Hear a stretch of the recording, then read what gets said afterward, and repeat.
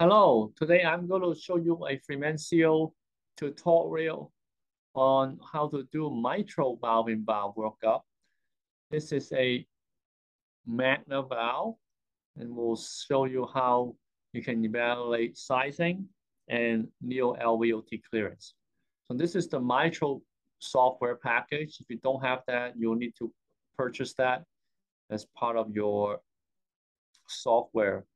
So you can see that this is the prosthetic mitral valve located here. And so once you click at the mitral interface, you put a dot in the center across the prosthetic valve, and you go to a mitral assessment.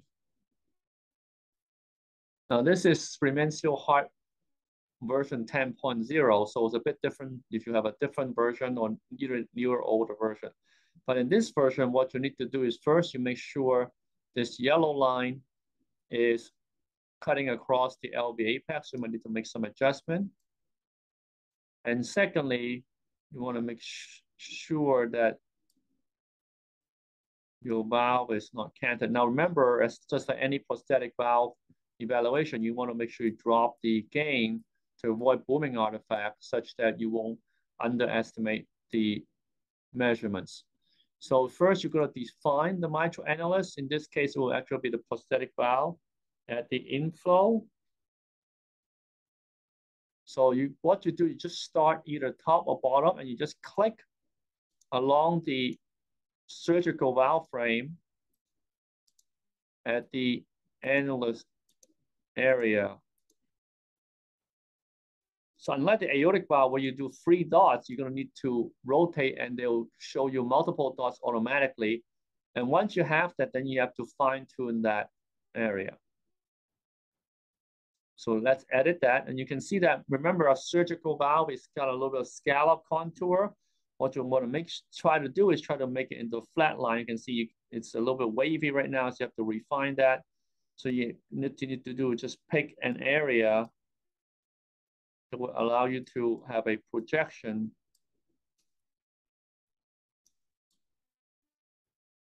that will be a bit more symmetric.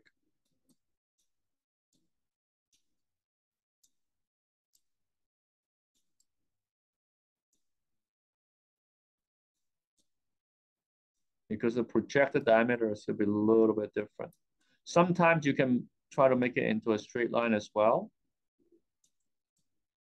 And you can see that here. And you can see here, if I magnify this and drop the gain again, this is kind of where the inflow, and you can see that you want to have these dots at the inner diameter. That's kind of like the internal diameter. And you can see that it should be circular, but sometimes it can be a little elliptical, particularly if the valve's a bit deformed. You don't have to have so many dots. For example, if you have a circular structure in a prosthetic valve, you can eliminate some of the dots. You can see now it's a pretty good projection. You can see it's wavy, or you can draw a straight line depending on how it's projected. So once it's done, you confirm, and then you look at your neo-LVOT. So you can go click define. The neo-LVOT measurement is very similar to your aortic valve measurement done in TAVR. So you can see that here, obviously you don't have any calcification here unless you have aortic stenosis, and you go bisect the left sinus and you put a dot at the base. You counterclock with the open red circle, and you put a dot at the base on the top left panel. With the green dot, that's the base of right sinus, and then you go to the non-sinus again and do the same. Now, sometimes you might have prosthetic aortic valve here on the aortic valve position, then you might just need to do the segmentation in a similar way by getting to the base of the surgical valve. You can see I'm fine tuning right now by going up and down to make sure you're at the base of the sinus. You can see that that's pretty good. This is pretty good.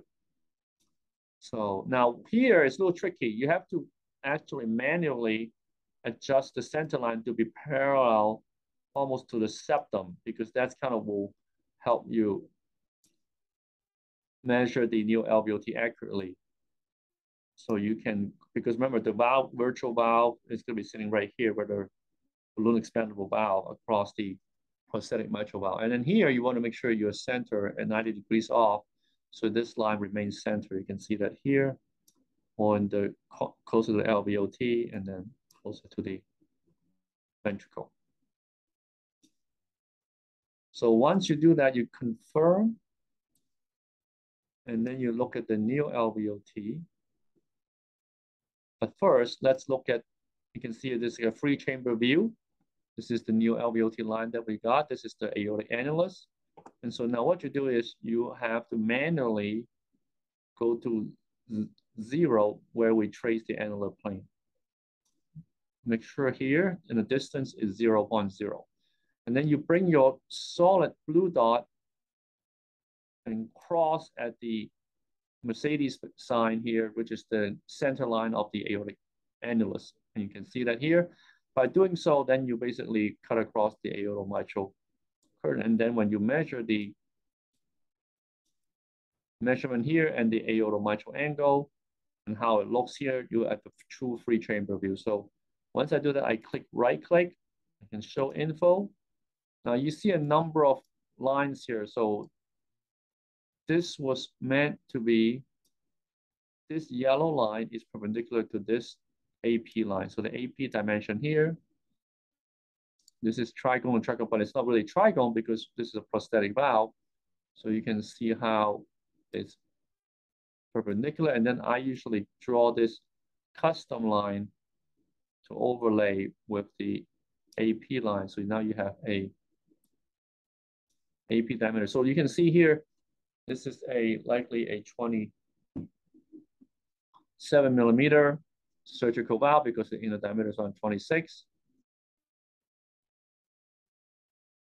And then what you do, you would then overlay a virtual valve. You click edit. If you put a 29 in, you'll be 22.5. So I say 22. And then you'll be 29. 29.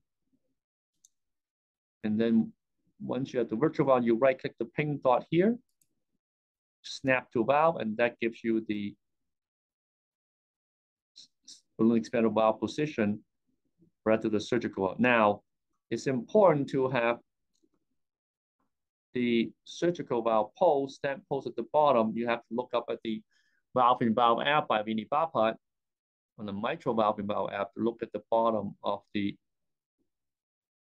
commercial post, because particularly in the Magna valve, which is a bovine pericardial valve, the leaflets extend all the way to the bottom of the commercial post. But in a porcine porcine valve, the leaflets are actually shorter, so your LVOT clearance might actually be better than you think. But to be more conservative, you put it at the outflow of the balloon expandable valve against the commercial post here, which you can see right here. You go back to the 0.0, and so I would take a snapshot so that you can have these measurements in play. And you can always put a valve in there. This is a 29 millimeter inside 26 millimeter frame. And then once you do that, then you do your here, you have the aortomitral angle. This is angle 2. You go from here to the intersection of this annular plane that we derived. This is 125. And you can see that here.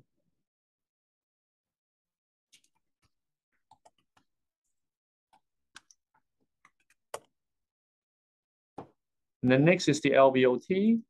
So let me just delete this to avoid confusion. And what you do is take the parallax out of this virtual cylinder with the balloon expandable valve. And so now what you need to look at is this is the annulus, and you go to LVOT line. And this is the smallest area of this. And you go to right click on the top left panel in the polygon. And you trace out the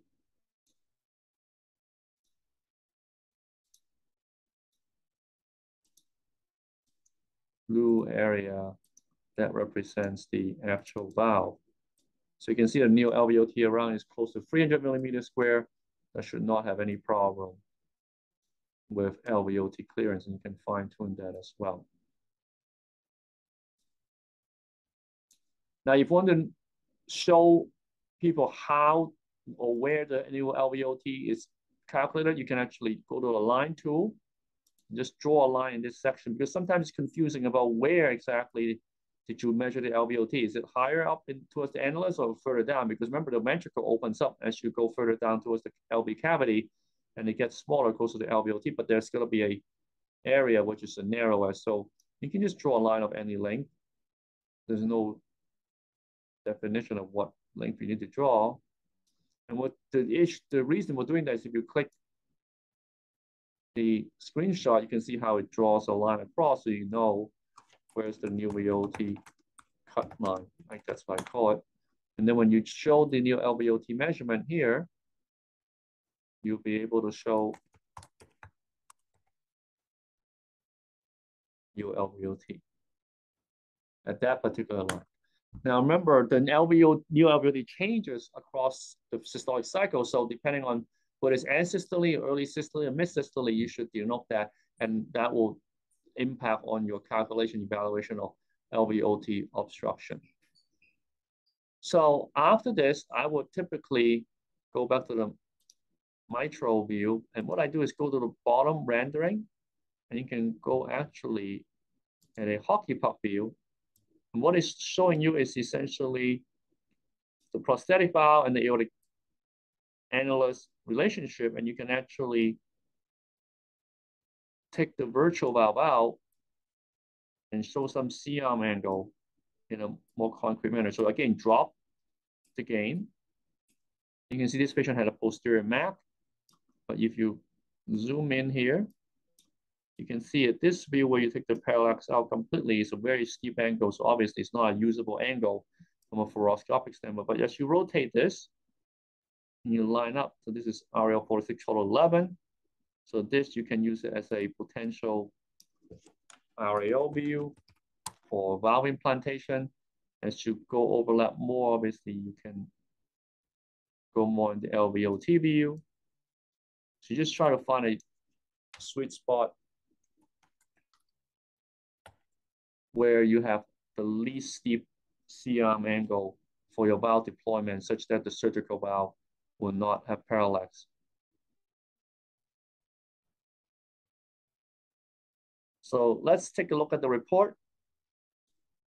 You can see what I've done. Essentially, you have your valve size and measurements, the aortomitral angle, and see how it looks visually on a free chamber view.